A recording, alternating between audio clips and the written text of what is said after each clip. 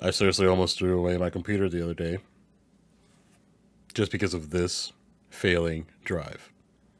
Don't let it happen to you.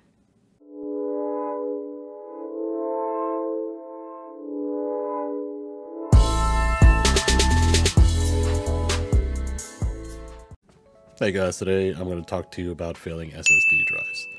I wanted to ask pretty much if anybody has ever come across where their computer tries to boot, but it won't get past BIOS. It won't upload Windows 10, whichever Windows you have. And if anything is stuck in a constant loop, or your drive just fails randomly during your projects or internet surfing. So I'm just going to tell you, you might have corrupted Windows on your drive, or your drive is failing itself. So pretty much there's a lot of signs for SSD failing. Your machine won't boot up. Like I said, you restart it, you do what you can, but it won't get to the Windows open. And it tries and tries and tries, but it will never get to the Windows login page.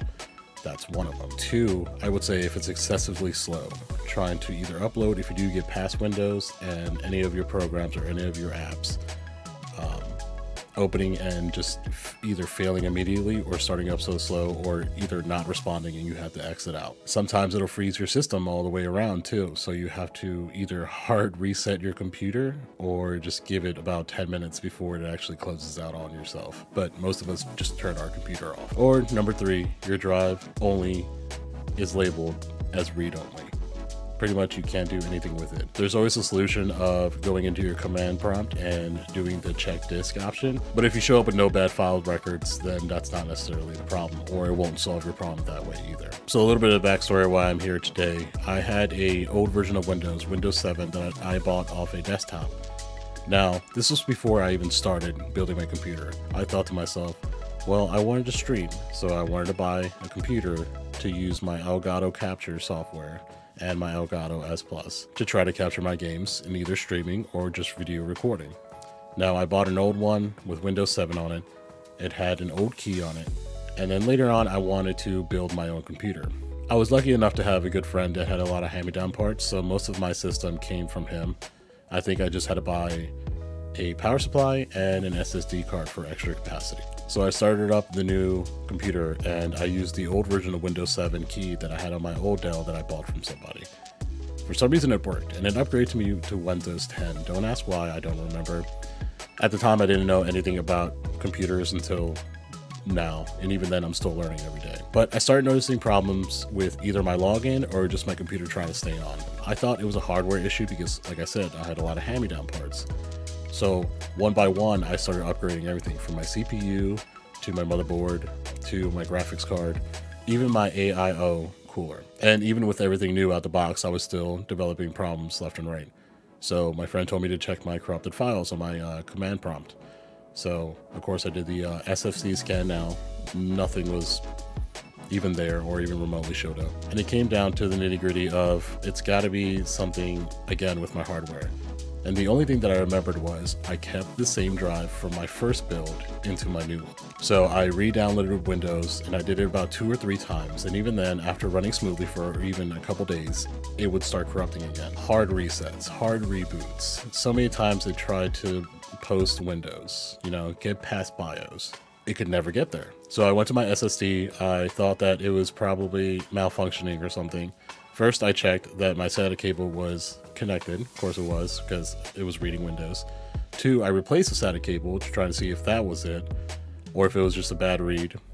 That didn't do anything. So what I did next time, I thought for the hard drive, I might as well just reinstall Windows on another hard drive and just keep all my files without deleting everything off of it. So I downloaded Windows into a new drive, and then I found out that since I kept my files, my old Windows was still on my old drive.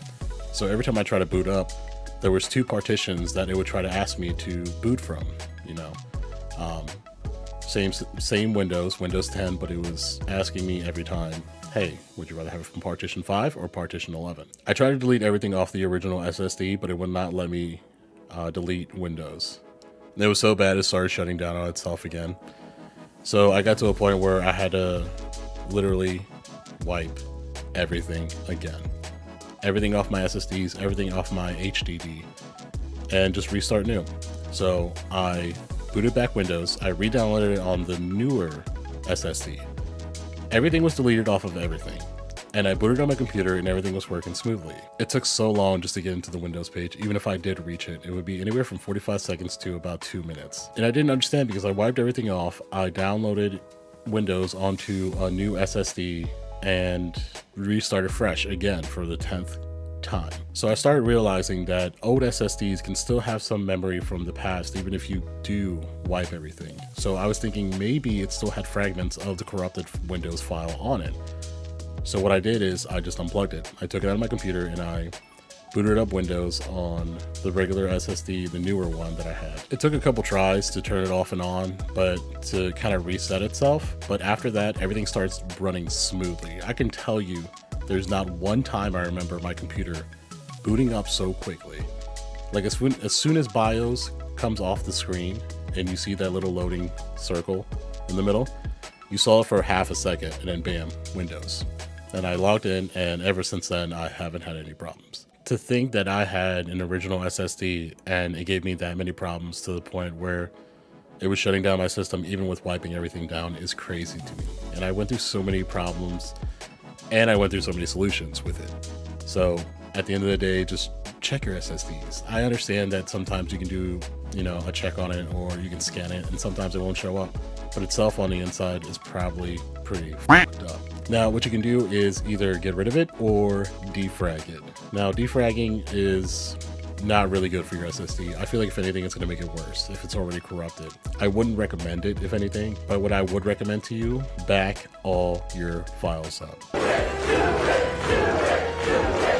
Do it frequently. You don't have to do it every day, but at least do it for the important files. You don't want to wake up one day, turn on your computer and see that you can't even post your BIOS or even get past Windows. And you lose everything. Your wedding photos, your videos, maybe you're an author, you're writing a book and everything's completely gone. So what I recommend is get yourself a drive that is as big as your drive that you get all your main files on. If it's a 1 terabyte, get another 1 terabyte and use that as a backup. You can go into your settings in Windows and then make a backup file. So that way it will back up for you everything that you have so far. And you will have an extra drive for yourself that's external. That way you can keep it around. It's not a part of your computer. It can't necessarily get corrupted like the other ones if they're mainly used. If it's mainly used just to, back everything up. And always make sure that you unplug it after you're done using your computer. Of course, there's also online options like OneDrive to pretty much upload it to the internet or the cloud, if you will. That's really up to you. I really don't trust those things because I feel like sometimes they're a little spotty as to what they save. It's also a subscription fee, so in the long run, you should just get a drive and just pay all out.